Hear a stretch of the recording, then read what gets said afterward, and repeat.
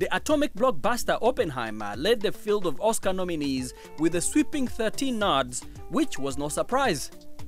Following close behind with 11 nominations was Poor Things, a feminist fantasy set in a steampunk world of mutants and male chauvinist pigs. Killers of the Flower Moon, a historical drama about a vast conspiracy to rob the Osagian nation of its oil wealth, was third with 10 nominations. Barbie, 2023's biggest box office hit, earned 8 nominations, but 0 nominations for the film's director, Greta Gerwig, or its star actor, Margot Robbie. At 81, Martin Scorsese made history by becoming the oldest directing nominee. Paul Giamatti scooped the Best Actor nomination for his role as a prickly boarding school teacher in The Holdovers. Cillian Murphy's powerful portrayal of J. Robert Oppenheimer, the leader of the Manhattan Project in the movie, earned him a nomination. And Bradley Cooper, who directed himself as composer Leonard Bernstein in Maestro.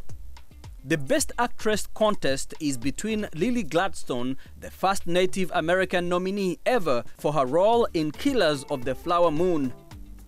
Emma Stone was nominated for her role as the childlike protagonist in Poor Things. Annette Bening was nominated for her performance as a competitive swimmer, defying the odds and time in Naiad. And of interest to the African audience, the documentary film Bobi Wine, The People's President, based on musician turned presidential candidate Bobi Wine, also got a nomination. The film captures the pop star's presidential run against Uganda's longtime president Yoweri Museveni.